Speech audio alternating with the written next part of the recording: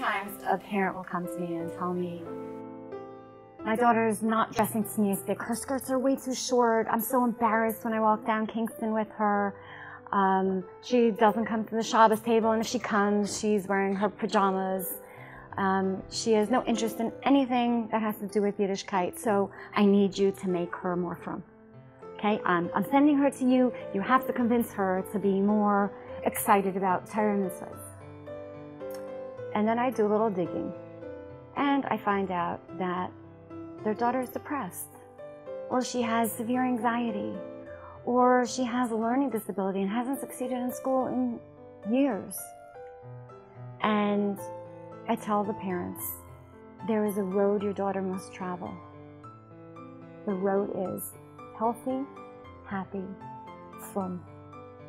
And you can't reverse the order.